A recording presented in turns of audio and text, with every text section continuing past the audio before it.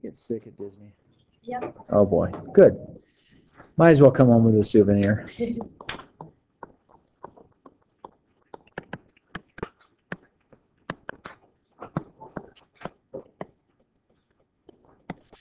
Okay, that's the page I'm on. Like, what page number is it? I don't know.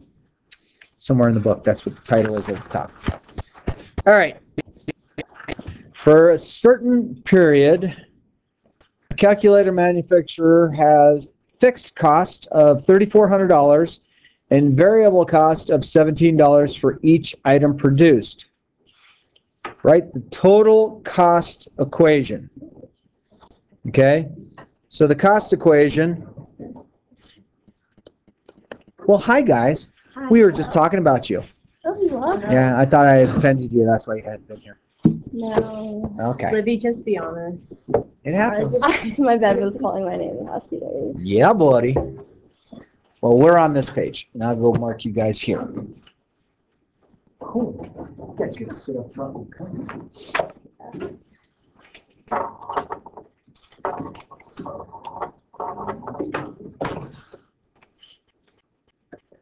What? I feel really awkward.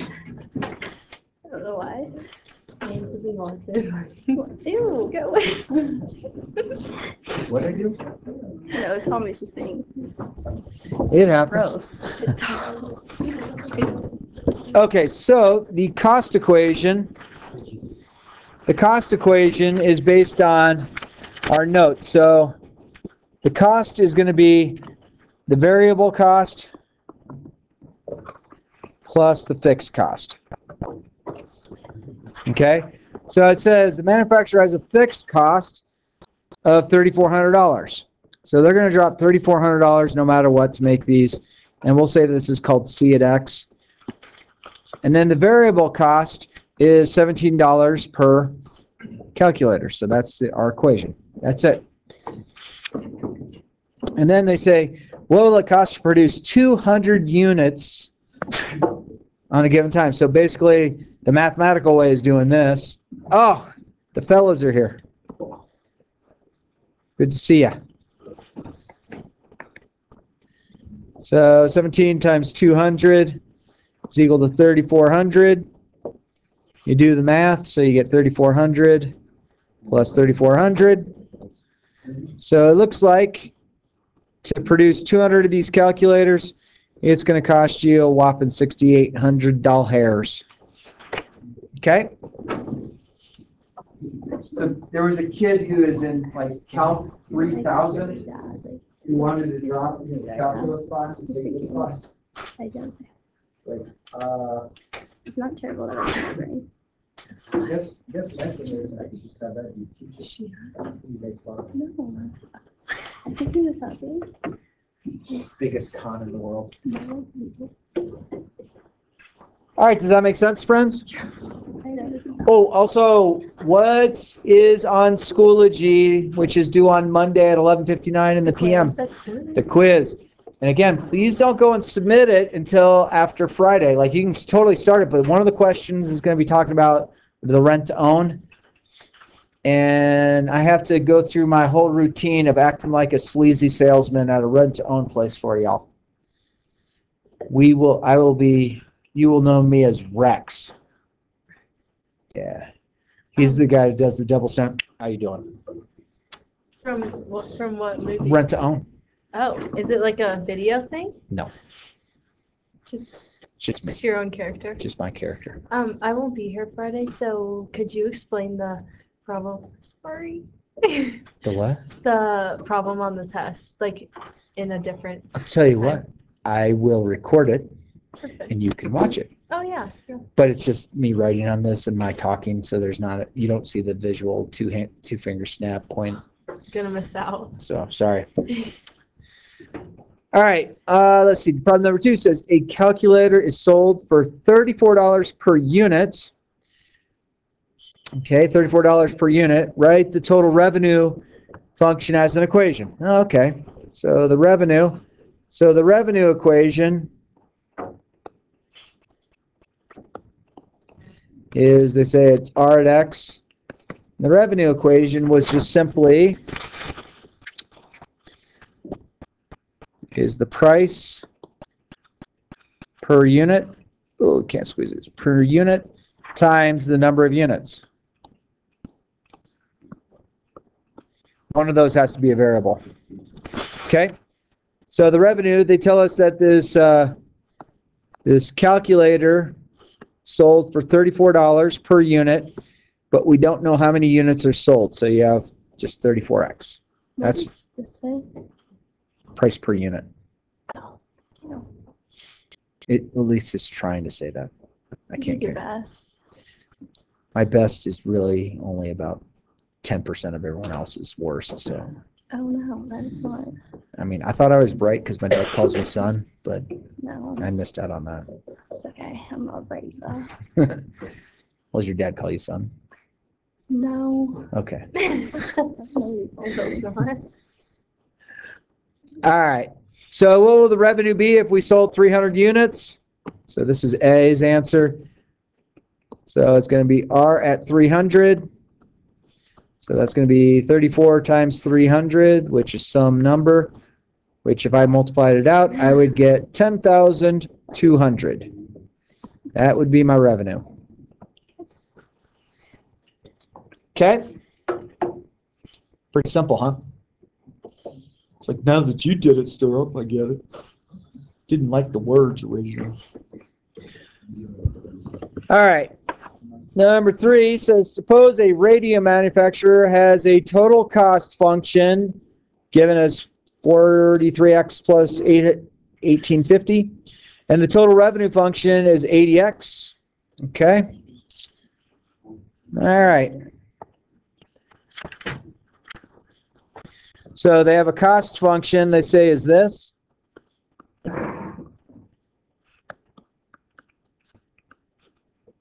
And they say the revenue is this. These are just both given in the problem. So what is the profit? Well, you have to know that profit is equal to revenue minus cost. So on this particular problem, you would have profit equals 80x minus 43x, bless you, plus 1850. And honestly, you could leave it like that. Some students might choose to say, well, I remember this distributed property from math. And that's fine. Oops. It should be a minus sign. Sorry, my math is horrible. My kids in Algebra 1 drained it. Drained my thought process. Okay, so I could do that, which would then say that my profit, my P at X, I guess it is, would be 37x minus 1850. All right, so that's the answer to A. And then what is the profit for 30 units? Okay, so if I want to find P at 30, I'm going to get 3,700 times 30 minus 1850. Hey, I know all your phones are away, but if not, get them out. Will someone go 37 times 30 for me, please? I don't know. I'm sorry. I wish I knew. Wait, 37 times 30? 1,110. 1,110. And then would you subtract 1850 from that? Negative 740. Ooh, okay. All right. So, my friends, if I produced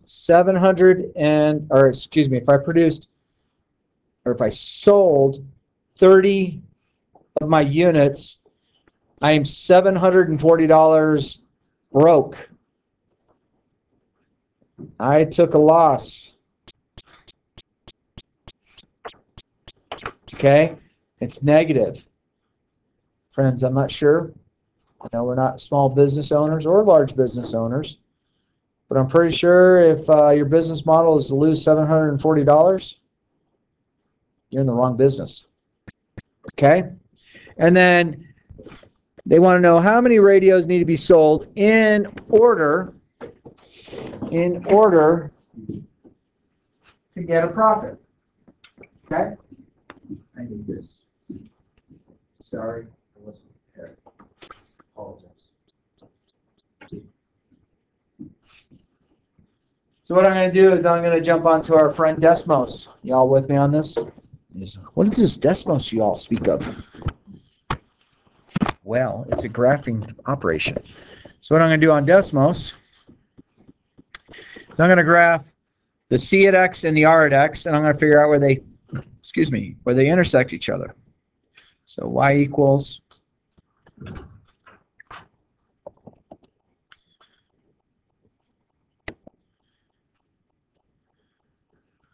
okay, you found it. You're moving around. There we go.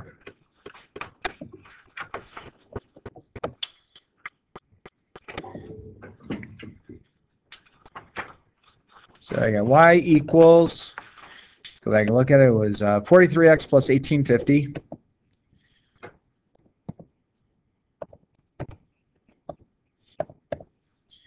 And then my other equation is Y equals, don't remember, 80x.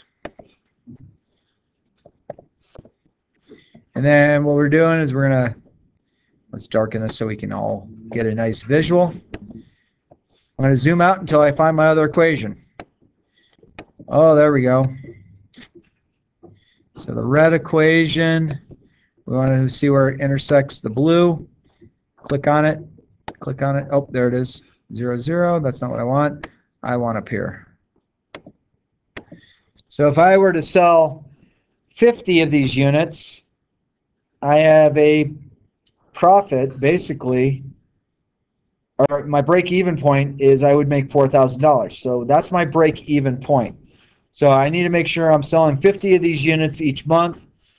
If that's the only thing I'm selling in my store, which is a pretty boring store. But if I sell 50 a month, I cover my cost. Okay?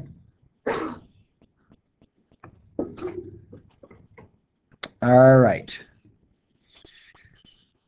And problem number 4 says a linear cost function is 5x plus 250. What is the marginal cost? What does it represent? Okay. So number 4. We have this equation that's given to us.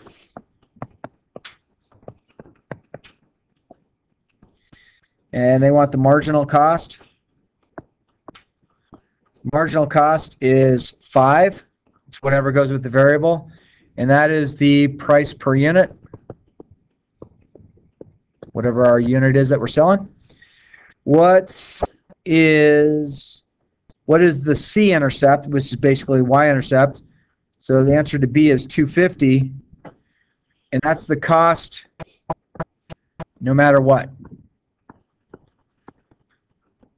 Okay, that's our heating cost, our cooling cost, our water cost, our cost of our employees, or whatever. That's what it's costing.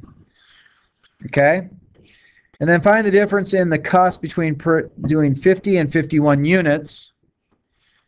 So the difference, if I made 50 units versus 51 units, I make $5 more for each extra unit sold. Okay? And what is the cost of producing one more item if 50 are currently being produced? What if 100 are being currently produced? Okay? So if I wanted to, what is the cost of producing one more unit if 50 are currently being produced? Well, that's $5. What if 100 units are being produced? Well, I'm going to plug 100 in right here.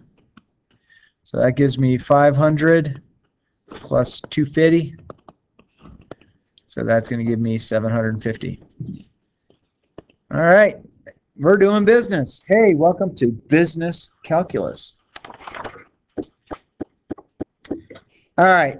So, my friends, I would think that you could totally handle 5, 6, 7, 8, 9 on the next page, and we will then check those off totally tomorrow, and we'll go over them tomorrow as well. Sound like a deal?